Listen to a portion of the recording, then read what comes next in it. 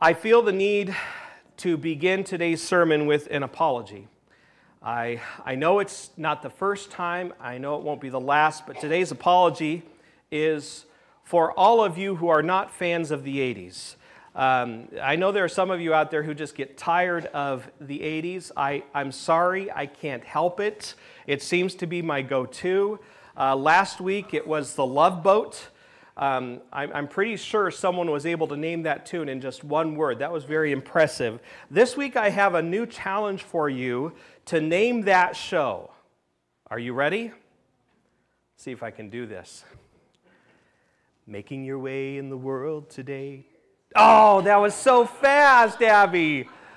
I got to get to the end. Sometimes you want to go where everybody knows your name. Right? You guys recognize that one? I don't know what it is about 80s sitcoms, but they seem to have this ability to really speak to who we are as human beings. Because isn't that true? Don't people want to go somewhere where everybody knows their name? People want to be known. They want to know that someone cares about them, that someone misses them. Of course, what is already a basic human need becomes 1,000,000 times greater when you come to faith in Christ. For as followers of Jesus, we are designed for fellowship. This isn't a word we use a lot outside of the church.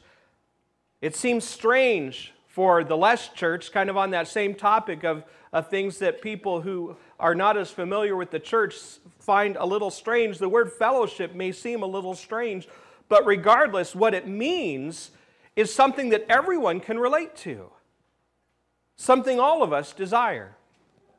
Google defines it as friendly association, especially with people who share one's interests. And Google isn't too far off here of the biblical concept that comes from the Greek word, which is koinonia. And koinonia comes from another Greek word, koinos, which simply means common. And what koinonia describes is close mutual relationships. Close mutual relationships. I would say, if you look at Google's definition and the biblical definition, that Google represents a little more of our culture, and really our culture when it comes to this concept. Fellowship is more general, it's more detached, it's more self-focused. It's about me meeting my needs. In the Bible, fellowship is intimate, it is close, it is mutual. Isn't that what people long for? I see it all the time at Starbucks. Mind you, not everyone is looking for fellowship at Starbucks. There are some who have their heads down very, very strategically. They avoid all eye contact. They don't want to look at you. They don't talk to me. I just want my coffee and I want to get out of here, right? You know some of those people. Or they'll even sit down, but they have as much space as they can between you and them. I had a funny experience this past week. I usually do my commentary reading at Starbucks. Keeps me awake as I'm reading my commentaries. I love reading commentaries, but they do cause me to doze at times. So it's ever since I've done this, I've done pretty well with my reading. But there was a chair where a guy was sitting and one next to him on the other side of the table, those comfy chairs. I like the comfy chairs, I will confess. And there was a guy sitting in one, and he kind of had his body turned so his legs were going across almost the front of the other. But everyone knows, right, in Starbucks that each seat is available. You know, you share these, you sit, you know. And so I asked him, as I always do. In fact, I remember one time, one guy got mad about people saving these seats. He doesn't ask people. If there's an empty seat, he just sits there. But I like to ask. I like to say, is this seat taken? And the funny thing is, he paused for a moment before answering me. And he had just the dirtiest look on his face. Like I had just really ruined his day. And I'm standing there and, no.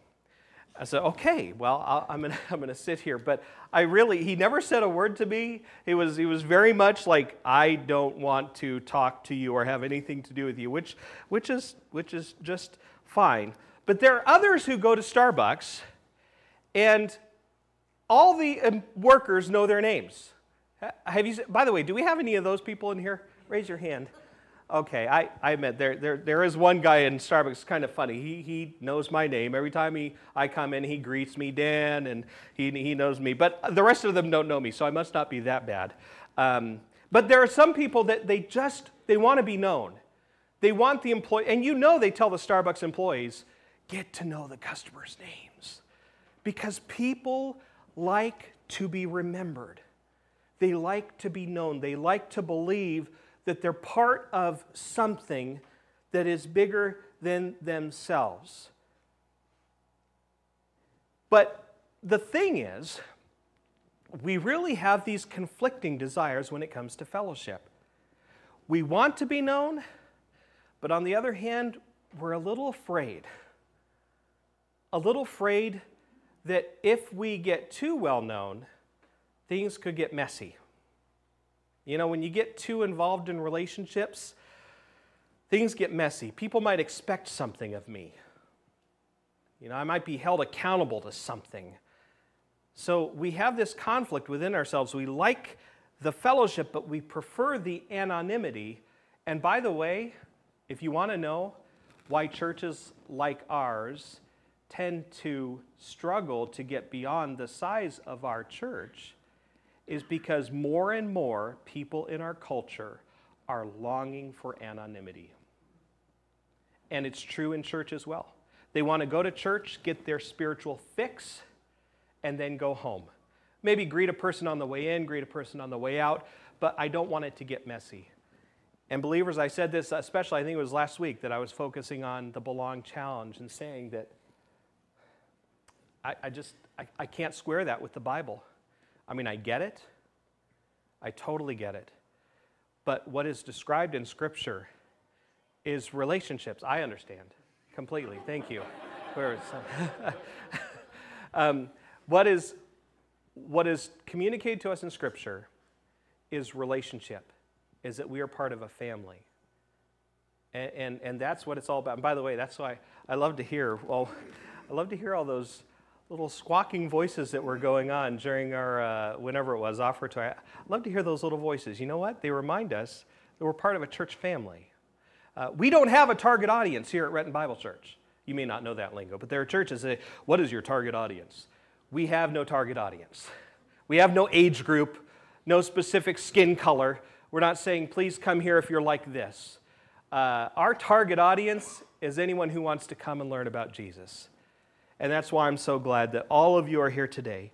But beyond learning about Jesus, my challenge to us is this, that to really learn and grow in Christ requires fellowship, koinonia, close mutual relationships. And by the way, folks, that takes investment. It takes investment, and it can be a little scary for some. So some are just like, hey, how are you doing? I want to get to know you, and I'm all, Others are like, just give me my space. We're talking about that in Sunday school this morning as well.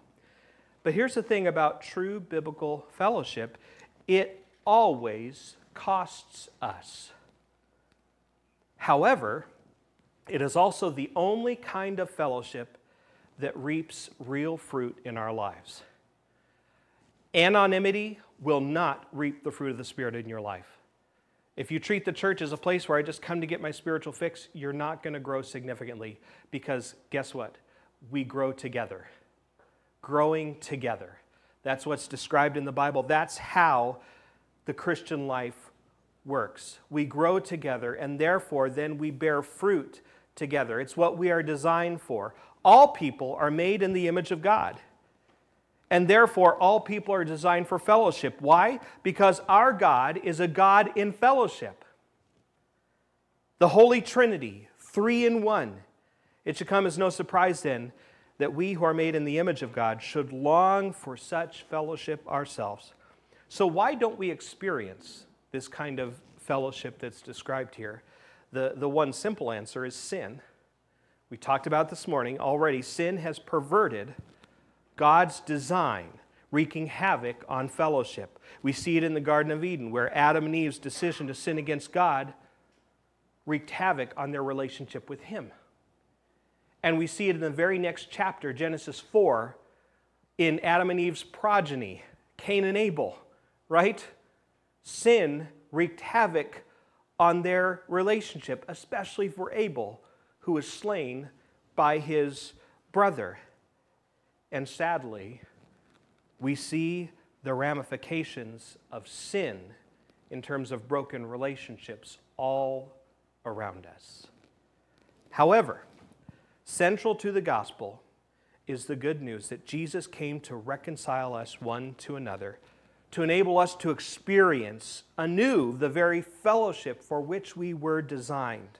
We see it powerfully taught in Christ's final words to His disciples in the upper room in John 17, where He prays. He prays for you and me. Did you know that? That Jesus prayed for you. Specifically, in John 17, He says, I pray not only for you, talking to the disciples who were with Him in the upper room. He says, I also pray for those who will believe in me through your testimony. That's us. He prayed for us. And what did He pray for us?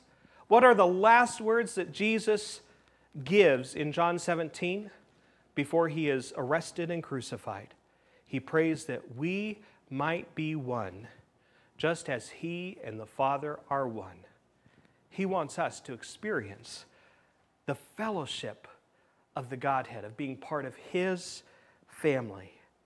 Why do you think that Jesus chooses this to be the topic of His final words to His disciples? Well, it's obviously important to Jesus. In fact, if you read the Upper Room Discourse, John 13 through 17, in its entirety, you will see that fellowship and love are at the center of Christ's final message for His disciples. But why pray for it? Why does Jesus pray for it? Because Jesus knew that it don't come easy. We struggle with experiencing divine fellowship. Love is hard. Fellowship is costly. However, if we count ourselves followers of Jesus, heirs of the kingdom of heaven, then the one fruit more than any other that should be evident in our lives is love. If you were here with us last week, you will know that this sermon is actually part 2 in our attempt to understand and embrace the fruit of the Spirit mentioned in Galatians 5, 22 and 23. Last week in Galatians 5, we saw that love is both preeminent and essential to our faith. This week, we are going to go deeper, making use of the book of the Bible that says more about love than any other book for its size. You know what that book is? 1 John. 1 John is all about love. And that's the very verse that John read his scripture reading from this morning during our worship. It's the book from which we received our communion meditation. But this morning we are going to dive into 1 John. So I invite you, turn in your Bibles to 1 John. You'll find it if you go all the way to Revelation and then back up just a couple pages. You'll get to 1 John. I also want to invite you to take your sermon outlines from your bulletins. If you didn't receive one of these, just raise your hand and Ragesh will make sure that you get one. As we begin this morning, I would like to return for a moment to the scripture reading that John shared with us during our worship time together this morning in John chapter 1, verse 5. Follow along as I begin reading a couple verses here. John 1, verse 5.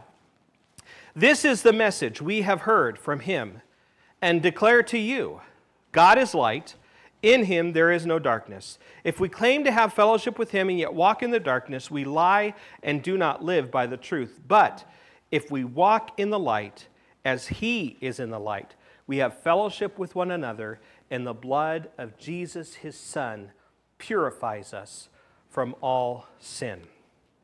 Here is an oddity. As John describes the results of Jesus' sin-conquering death, he includes both walking in the light and having fellowship with one another. Do you see that in verse 7?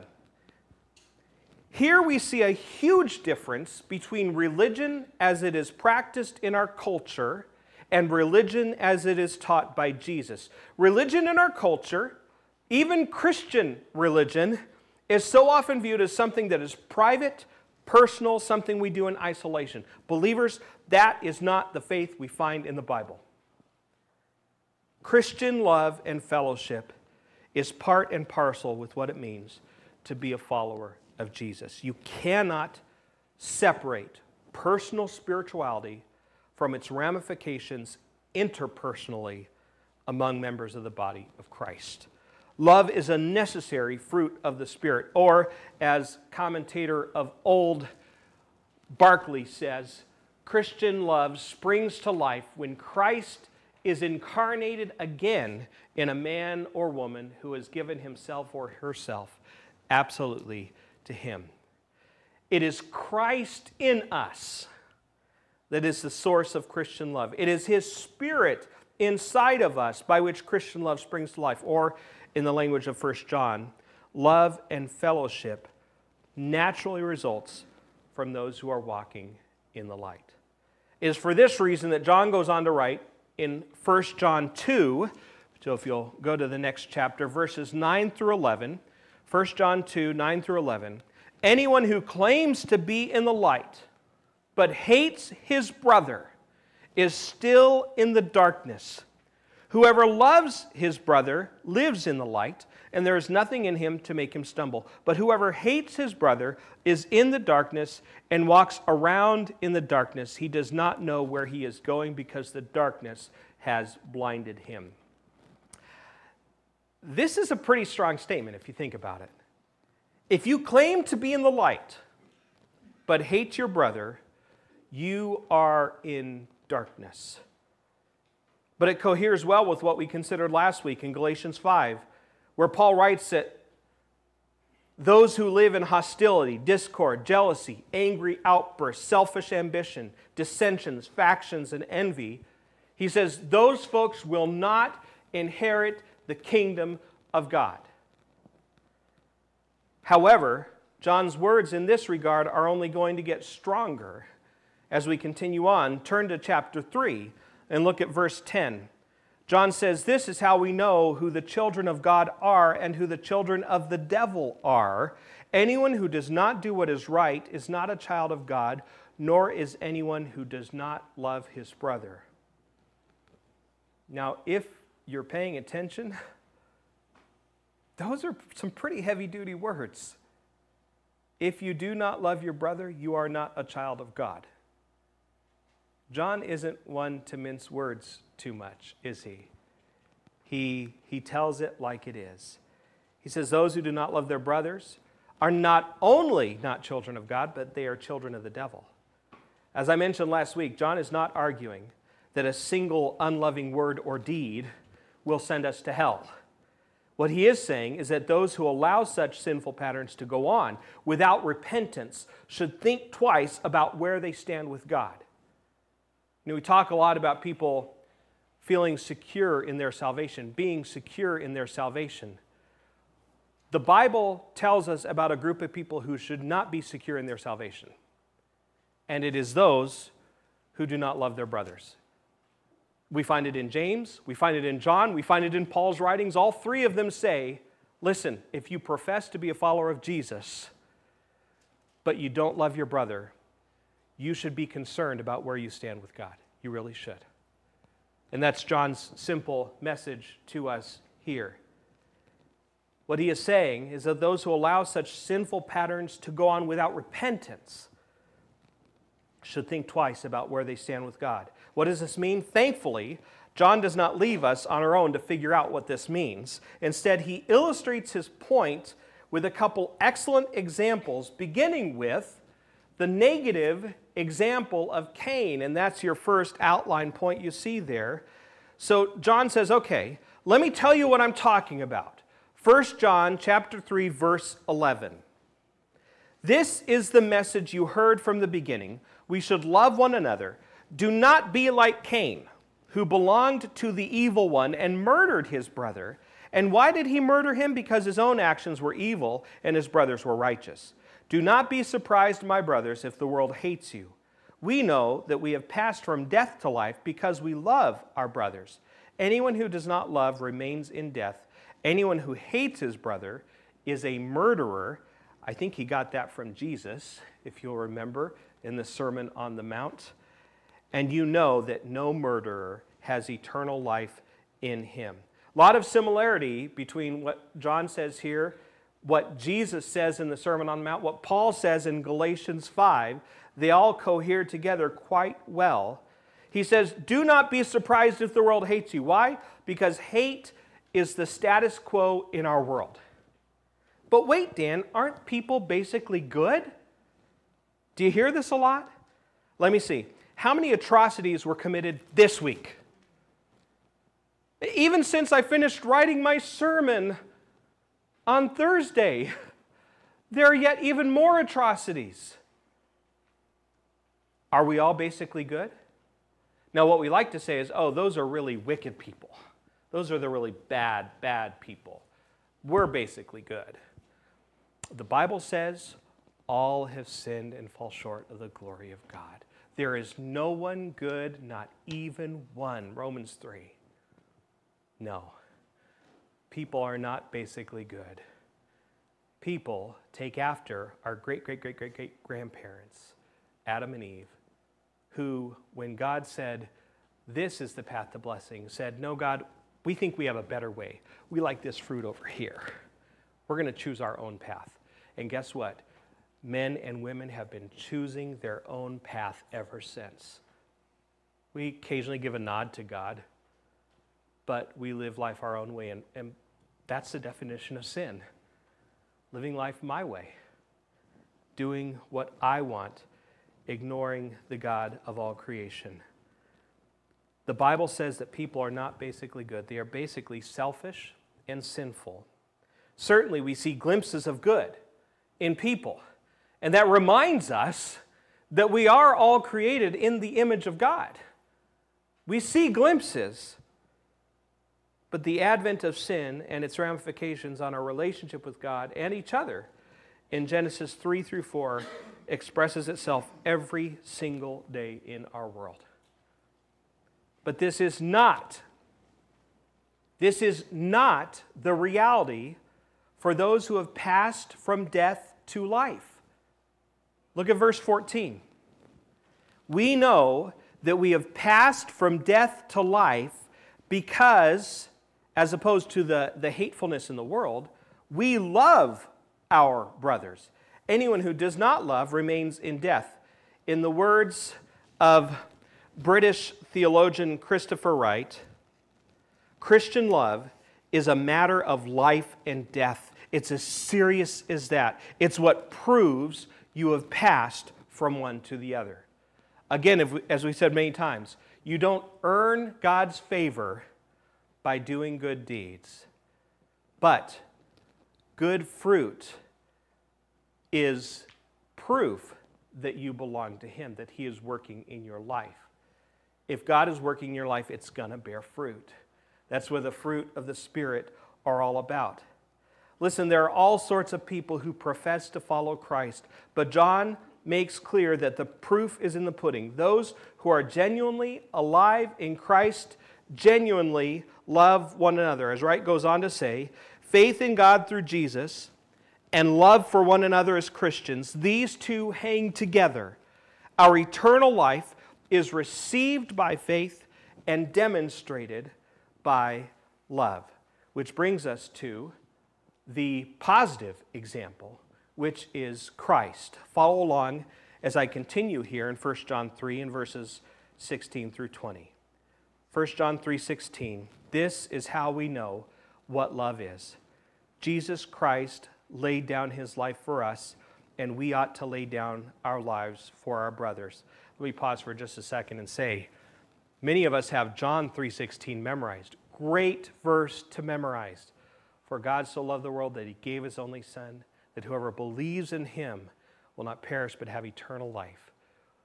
There's another great verse in 1 John 3:16, as we see it here. This is how we know what love is. Jesus Christ laid down His life for us, and we ought to lay down our lives for our brothers. He goes on to say, if anyone has material possessions and sees his brother in need but has no pity on him, how can the love of God be in him? Dear children, let us not love with words or tongue, but with actions and in truth. This then is how we know that we belong to the truth and how we set our hearts at rest in his presence whenever our hearts condemn us. For God is greater than our hearts, and he knows everything. Now, I have to pause here and say that there is a song I love from my youth. Don't worry, I'm not going to sing it. No more singing this morning from me. But it quotes the end of this passage. It's a great song from a group I loved in my youth. But I'm afraid that it muddles the message of 1 John a little bit. And by the way, once in a while, Christian songs muddle the message of Scripture. You have to be careful to listen to what's being communicated. But the chorus of this song says, God is greater. He comes to you as your Savior, greater. And even if your heart condemns you, God is greater than your heart. Now, there's nothing wrong with that lyric. The only problem is they're quoting from 1 John, and they leave out of this song a very important element. They leave out of this song the basis for our confidence when our hearts condemn us. Do you see what it is here? Look back in this passage. What is the basis for our confidence when our hearts condemn us? By the way, we all face condemnation at times. We all at times have our hearts saying, oh, no, God doesn't love you. You don't belong to him. Do you really think he cares about you? We all experience that. So maybe if you're thinking, well, I thought I was the only one. No, we all experience those kinds of doubts. But John says whenever you're experiencing that kind of doubt, what does he say here? He says there is a way for us to have confidence in knowing that we are loved by God. And what is the basis for this love? Well, we find it here in 16 through 20. He says, verse 18, Dear children, let us not love with words or tongue, but with actions and in truth. This then is how we know that we belong to the truth. How do we know that we belong to the truth? When we love in action. Not just saying, I love you. Anyone can say, I love you. Those words are so overused. But John says when we really love each other, that reveals that we belong to Jesus, because only Jesus can supply that kind of love. And if we belong to Jesus, then guess what? We have confidence no matter what our hearts tell us. We can say, oh, Jesus, my heart's condemning me, but I know you accept me because I belong to you. I'm part of your family. This is the basis, however, of our confidence. Our confidence is, again, in verse 18. Let us not love with words or tongue, but with actions and in deeds. Do you know what we call loving only with words or tongue?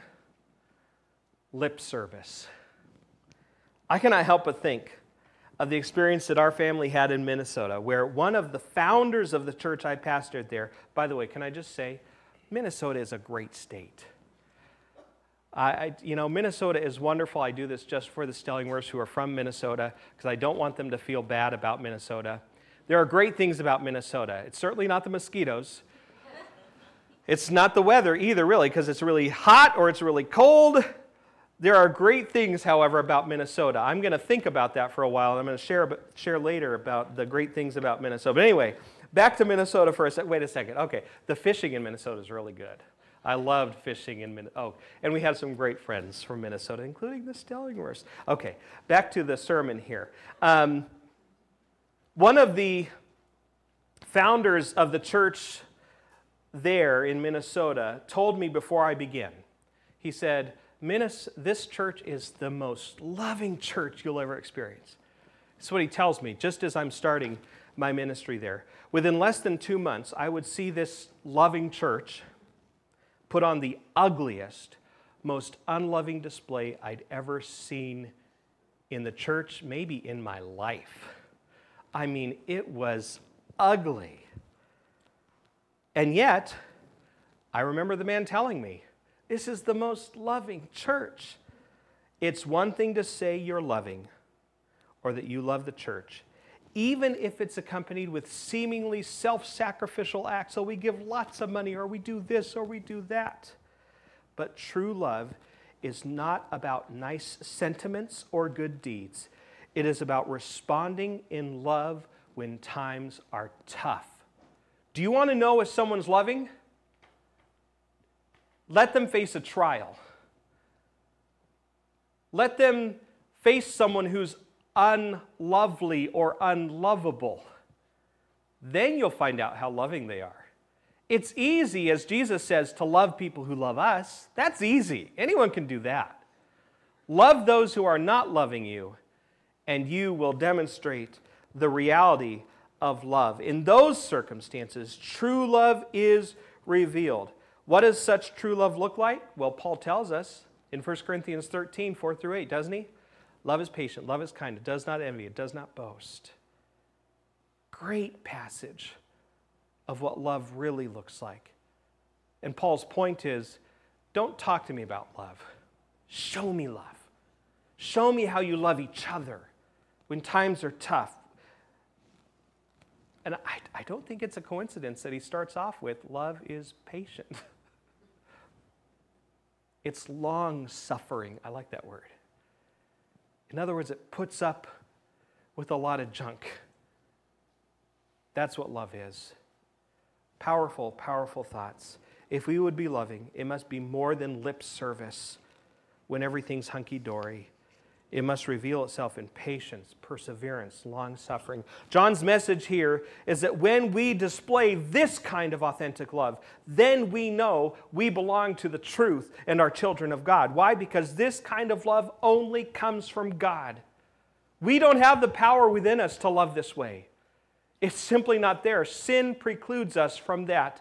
But if we are forgiven and if we are indwelt by the Holy Spirit, in other words, God's Holy Spirit lives in us, then we see the fruit of the Spirit, and very top of that list of fruit is right there. Love. If God's Spirit lives within us, it will reveal itself in the way that we love each other. Jesus not only provides us with the greatest example of genuine love, it is only through faith in Jesus that we're able to display genuine love. He's the source of that love. We continue in verses 21 to 24. Dear friends, in our hearts, if our hearts do not condemn us, we have confidence before God and receive from Him anything we ask because we obey His commands and do what pleases Him. And this is His command, to believe in the name of His Son, Jesus Christ, and to love one another as He has commanded us. Those who obey His commands live in Him and He in them, and this is how we know that He lives in us. We know it by the Spirit He gave us. Do you see how all of this is intimately and inextricably tied together? Blessings come from obedience, but obedience begins with believing in Jesus Christ and choosing to love one another. And it is not a love that we have to drum up or manufacture. It is a love that is born out of our shared relationship with Jesus. And how are we able? Empowered to display such love? Through His Spirit that lives within us. Love is the first fruit of the Spirit. More on that in a moment, but look again at verse 23 if you would. Verse 23 says, and this is His commandment, to believe in the name of His Son, Jesus Christ, and to love one another as He commanded us. I return once again to British theologian Christopher Wright, who writes, notice that John says this is His command, singular. But then he goes on to state two things. We are commanded not only to believe in the name of God's Son, Jesus Christ, but also to love one another. And together they are one integrated command. If you do the first, believe, you will do the second, love. If you aren't doing the second, loving one another, then you aren't doing the first, believing in Jesus. Don't try to split them, for they are both the single command of God. Believe in Jesus and love one another. They go together. So, love for one another is not only the evidence of the life of God within us, it is also the evidence of the faith through which we came to receive that life in the first place. James said that faith without deeds is dead. John would agree by saying that faith without love, love that is proved in good deeds, is also dead. Nothing but an empty claim. In fact, since this is His command, it follows that if we aren't showing practical love for one another, we are simply disobeying the commands of the Jesus we say we believe in. And what kind of disciple are we then? That's a powerful point he makes at the end there. If we aren't loving each other, we're disobeying Jesus. And therefore, how can we call ourselves his disciples? If we do so while refusing to repent. You see, once again, my point is not that we're going to never do something unloving. Trust me, I say or do unloving things once in a while. Please, no amens from the front row here. Once in a while. The point is not that if you occasionally are unloving, that God is rejecting you. That's not the point. The point is, if you consistently display unloving behavior, and if you refuse to repent when you're called upon, when a brother or sister says, hey, that's not of Christ. If you refuse to repent, then you need to think twice about whether or not you belong to him who you profess. But all of this is intimately connected. The disciple of Christ sees the law of love not as something that is optional, that we can take or leave, but as something that is integral to authentic faith in Jesus. Let's go back to verse 24 for just a second. Those who obey his commands live in him, and he in them. And this is how we know that he lives in us. We know by the Spirit he gave us. Just as faith in Jesus and love for his people cannot be separated, so too obedience to Jesus and the empowering presence of his Spirit in our lives cannot be separated. Listen, if we are all honest, we must say that we all fall short of the law of love. All of us. We do. But this is where the good news comes in. The good news is that Jesus perfectly fulfilled the law of love through his death on the cross. Perfectly fulfilled in laying down his life for you and me. It's what we read about earlier in communion. By the way, we could spend weeks just on the few verses I read this morning in our communion meditation. But I want us to focus for a moment simply on verse 9 of chapter 4. Chapter 4, verse 9. This says, "This is how God showed his love among us. He sent his one and only Son into the world that we might live through him." So that we might live through him. Believers, to love, to truly love selflessly and sacrificially is beyond our capability. But in Christ, all things are possible. Amen? Which means he is not only our positive example, he is the power of love by his Holy Spirit that dwells in us. How is it possible for us to exhibit a divine love? Only because of the divine presence in our lives. Verse 12. And what is the nature of the divine presence? The Holy Spirit. Verse 13 of chapter 4. Again, love is the fruit of the Spirit. The implications are powerful. First and foremost, if you would experience this kind of love, you must place your faith in Christ alone for the forgiveness of your sins to receive the Holy Spirit. If you've not yet done this, I would love to talk to you today. So how about we who do have the Spirit? Do we just hang out and wait for the Spirit to grow the fruit of love in our lives? Do we just do nothing but simply wait for him to work in and through us? For this dilemma, we return to the great British pastor John Stott, who has some great words in this regard. He says, "It is a great mistake to suppose that our whole duty lies in passive submission to the Spirit's control, as if all we had to do was to surrender to his leading. On the contrary, we are ourselves to walk actively and purposefully in the right way, and the Holy Spirit is the path we walk in, as well as the guide who shows us the way." And he's referencing here Galatians 5:25, where it talks about if we would walk by the Spirit, we must what? Keep in step with the Spirit. We have a part to play. So let's consider how we can keep in step with the Spirit with regards to this first fruit of the Spirit. I offer 3 applications, the first of which is that we must choose to belong.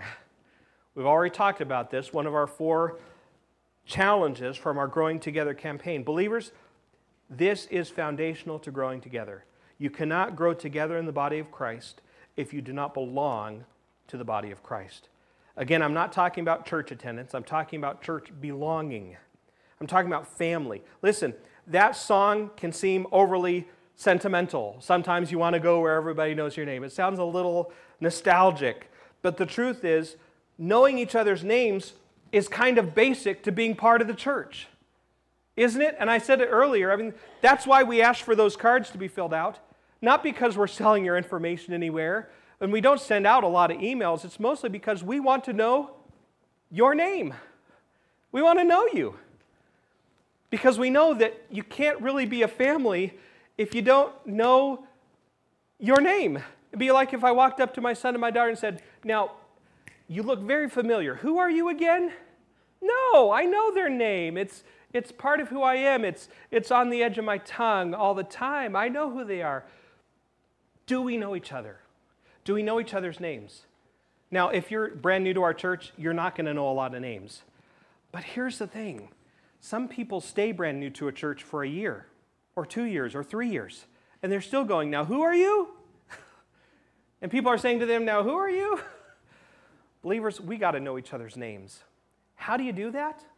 Do you sit down with a directory, a picture, and memorize it? No. You come to our fellowship time at 10 a.m. next Sunday.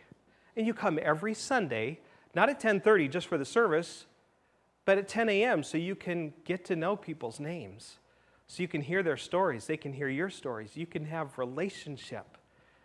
I mean, that's why we do these things. That's why we have this fellowship time. It's so that we can grow in fellowship with each other. And it's part of belonging. And there's a lot of other ways that we do this in our church as well. And I'll let you imagine those. There's a lot of different things. But I mean, one is simply, it's okay to linger. Are you a lingerer or are you an out the door? And sometimes we have something to do. I got to get somewhere. I got to go. So it's like, hi, Pastor, bye, and I'm out. And that's okay. Or maybe some of us, honestly, we're just not wired for those kinds of things. We just like, I need my space. I get that too. But my challenge to you is linger a little more. Because it's in lingering that relationship happens. We live in a world that we're too driven by agendas. And when we're driven by agendas, we don't see people. We don't see each other.